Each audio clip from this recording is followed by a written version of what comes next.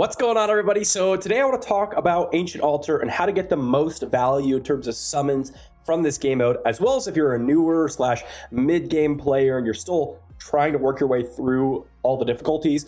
I want to be going through some team comps and things to think about there as well. Of course, if you just care about the rewards and how to kind of get the most summons, I'll leave timestamps and it'll be like rewards or something like that, and you can go there. But first things first, let's talk about this game mode and go over a couple of the team comps and strategies with this. Now, this honestly isn't super difficult, and in fact, even if you're free to play, you should, if you're playing every day, that is, and you're kind of dedicated to the game, be able to beat this within month and a half or so. Depends on how lucky you get, of course. But this is pretty straightforward because you really only need to kind of handle one, well, I should say about two and maybe a little bit of the third fight. You don't actually need three teams for this one. But first thing we have to mention is that there are different difficulties, but generally speaking, all the difficulties are essentially the same. It's just that the numbers are higher, meaning the damage is higher, the amount of damage that you need to do is higher, the HP bar is higher, etc. So when you're building a team comp and you're trying to figure out, okay, I'm not on hard or I'm not on normal, I'm not on hell, well, doesn't really matter because the same logic applies. Now, with this fight, the strategy generally has you fighting 3 separate fights with teams of 5 with different mechanics. And the way these first 2 fights work, in fact, if I head into the battle here, the first 2 fights determine how much more difficult the last fight will be. So you can see here for each bar of HP lost, it will weaken the skills of the final boss. And this is very, very important. Now, what skills is it going to weaken? Well, if we click here, we can see the different skills that we're going to be able to weaken. First one is going to be the Soul Shock, and the second one's going to be the Shield. You'll see here when you look, the damage that you're able to kind of deal with these skills, the boss, that is, decreases. But first thing, this second fight is the priority by far. In fact, I would argue that you can't even really do the third boss fight unless you truly get this second boss fight crushed or close to beaten. Why? Because this skill gives your boss or whatever character you're fighting, whether it's the second boss or the main boss, a shield. And when you're talking about the main boss, it's 6% of their max HP. And keep in mind that the max HP is not light, okay? We're considering like over 100 million HP here on this final boss. You see 103.7 million. So you absolutely need to deal with this second fight.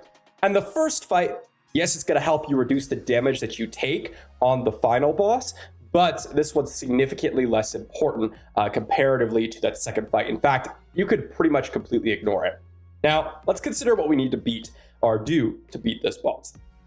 First one, the first demon here, is going to require AoE DPS. So you're going to need to bring in people that could either, hit multiple targets or just do a big circular AoE.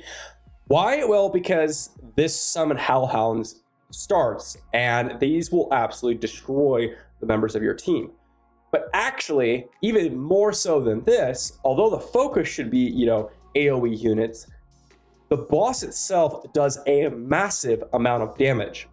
And so an early game strategy for this one is to use someone that has AoE damage but can keep themselves alive and heal them through the fight a little bit. And what you'll notice here is when I was doing this, and I haven't changed it since literally I beat it. So this is the same team comp that I used when I first beat Ancient Altar, and I have never changed it. Why? Because Leo literally carried the whole fight for me. He can go ahead and remove a couple HP bars off the boss and then live through the summons, and that's all you need, because you just need to reduce the damage that the boss deals a little bit in order for this fight to be worthwhile. A couple of the characters that I'm going to find are super, super useful. People like Northeon, people like Leo are going to be the absolute best. And then after that, I wouldn't recommend using any summoner or any hunter or good single target damage dealer. Definitely don't do that. But you could use someone like Ravenna. You could use someone like, some of the tanks like Wamagon, Pandemonium, or some of the more niche AoE units. I would not necessarily use a healer because you don't actually need to sustain this fight at all.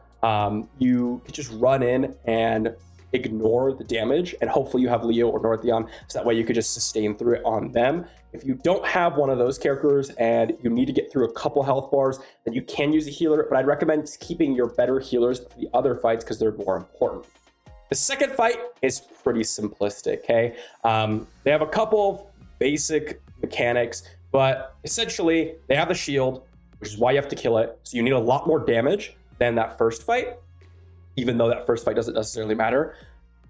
But this second skill prioritizes summons, which means we're going to be using a summon comp. And actually, a lot of your elite summon units are perfect for this. And in fact, you can even see me using Liren here, because that was what I was using, because I didn't have the other healers. Like Mizrani wasn't in my team, Miranda wasn't in the game, Bada wasn't in the game. So I was using like Serena, and I was using Liren. So you could use Liren. I recommend some sort of AoE healer. Mizrani works particularly well in that slot.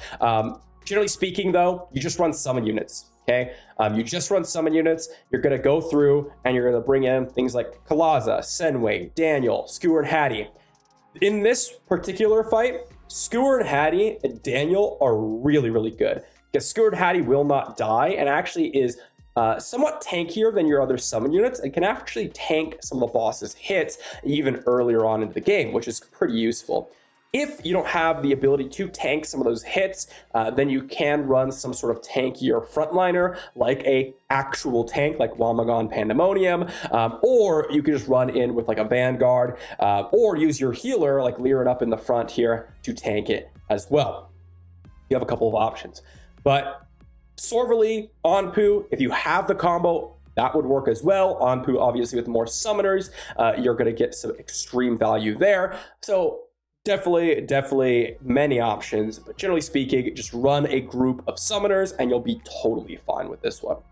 Then we come to the final boss, and you'll notice it's two people, my Emma and Serena. That's because Serena was the one that I had before I had any of the other healers. Now, this one gets a lot more complicated. It has the two, skills from the earlier boss fights, but also every 30 seconds, it starts to scale. It's going to get way stronger. And then also it's going to unlock additional abilities. You can see here, it has the Hellgate, which is going to increase his attack and damage taken. The Seal of Death, which just nukes someone. The Hell Slam, which does an AoE hit and reduces attack. And then the Blood Beetle that deals damage to all enemies. And if you kill it, it restores full energy. So a few things to consider. If you're going to play on manual, then you're definitely going to want to target those Blood Beetles, so you can go ahead and restore full energy, which is pretty nice.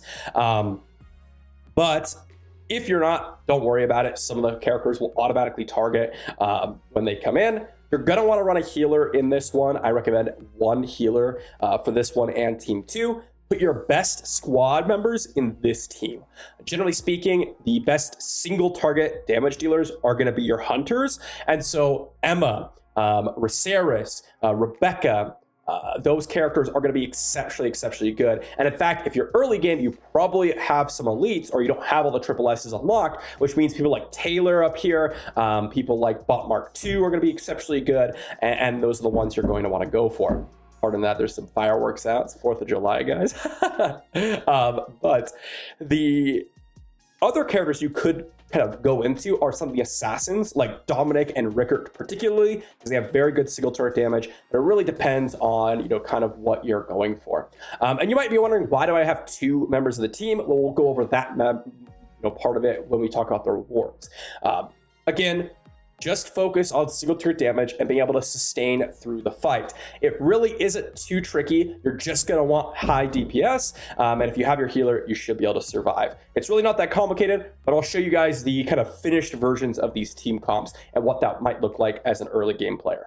So a quick example of some team compositions in the early to mid game. First team, literally just Leo. This is what I did to beat Ancient Altar originally. And I just stuck whoever I had spare in the back just to do a little bit of extra damage. Use some commander and prototypes that work with Leo. Second team, this is probably what you're going to be ending up with. Daniel, Kalaza, Senway, Mizrani are pretty much guaranteed. Skewer and Hattie, it may not be someone that you have. And if you don't, and you have someone like Anpu, it's totally fine to swap these 2 around. And then run yourself an Anpu in this one as well.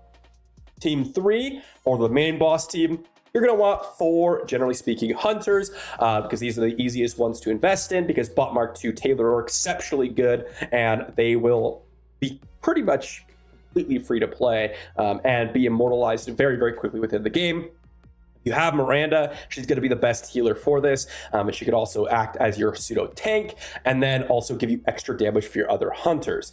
But you might have noticed that I had 2 people in the team before. Why is that? Well, that's when we have to talk about the actual reward system of this game mode. The reason why it's super easy to beat this is because you actually don't have to beat it. Generally speaking, when you're going through and you're trying to figure out, hey, how do I go through and get 103 million damage on this? That's kind of overwhelming.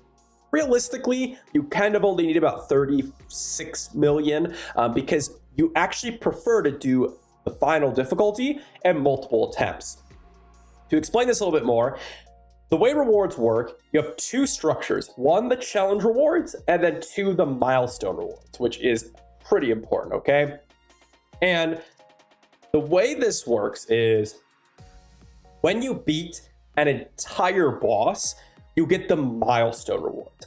And for normal, hard, and hell, you're going to be able to get 2 times of whatever milestone reward you get to. So let's say you beat all of them, well, you get level 4 for however many you do, okay? Which is pretty important. After you do an attempt, however, you get the rewards on the right-hand side. And you might notice that you can only get the maximum rewards at 15 million. So as soon as you reach 15 million in one attempt, you get the maximum potential rewards out of the hell boss, which is pretty massive, okay? And so what you prefer to do is actually do the hell boss 3 attempts in a row. Because if you get, let's say, 36 million, well, guess what? You're going to be getting the maximum rewards out of the hell boss. And what you'll notice is as you go lower and lower, the rewards go lower and lower. In fact, even on these lower stages, you'll see here that I'm not even getting legendary gear anymore. And so it is actually way more efficient to not even do easy or novice difficulty. Now you might notice I've done novice or easy difficulty, and that is because it is way harder for me to find a comp that only does 1 or is able to beat the boss in 3 go rounds. It's hard for me to find the damage low enough to do that, and so I keep it easy for myself and just beat it in 2 attempts. But what you'll notice here is the easy final milestone, you don't double up on this. So you get, let's say, 2 to 3 limited cards, and you get 3 to 4 advanced recruitment cards. Okay, that's really not that much. Compare that to the hell difficulty here. You're gonna get 1 to 3 limited recruitment cards, 1 to 2 advanced recruitment cards, and then some gems and a chance at legendary gear. Easy at the milestone also doesn't give you any diamonds. So generally speaking, because you can actually pseudo purchase limited cards and red runes with the Fatty's treasure, you could sometimes find a pack that gets limited recruitment cards in there, and you can also buy mythic runes with diamonds. It is almost always better to just do normal, hard, and then do 3 attempts on hell difficulty. You're gonna get more gear, you're gonna get more value in terms of diamonds and summons, and it's just gonna work out a little bit better for you. Technically, if you wanted to be very, very specific about it, if you're just looking at the recruitment cards and you're not looking at the potential for diamonds to pick up recruitment cards or whatever, easy with the milestone reward can oftentimes net you 1 additional one, because you can see here it's minimum 2, whereas the attempt for hell difficulty is minimum 1. So if you're trying to figure out which one you want to go for, if you want to try to beat like easy, normal, hard, hell, and then do it in 2 attempts, then you could sometimes come away with a little bit more recruitment cards. But generally speaking, as I mentioned, with the diamonds, you'll always come on top with hell difficulty in 3 attempts. So part of the reason why I say this game mode is very, very easy is because you don't even, and you're not, encouraged to even beat it. You don't want to beat it, actually. The later you get in the game and the more developed you are, actually, the more complicated it becomes to get better rewards out of this, which is really stupid. So if they add a new game mode or a new difficulty to this, I'd love it. And I really hope that maybe they keep the attempts the same, and you're going to go through and, I don't know, allow us to do the same highest difficulty over and over again and repeat that or something, because right now, the way it's currently designed doesn't make much sense. But hopefully this was helpful for you all. I know that this could be somewhat difficult sometimes, and if you're a newer player, hopefully this was helpful. You guys got to see all the team comps and some of the explanation behind it. It's kind of hard for me to say what gear level you need and what like specific team comps you need, because again, we're like, I don't know, 7 months past when I actually beat this, and I remember beating it before I even immortalized anyone, which is pretty crazy. So I think, I'm not 100% sure on that one. I might have immortalized some elites, but I had not immortalized any triple S's. But if you have Emma, you have some of the Hunter elites, you should be totally fine. Thanks for watching. If you guys enjoyed, leave a like on the video, and I'll see you all for the next one.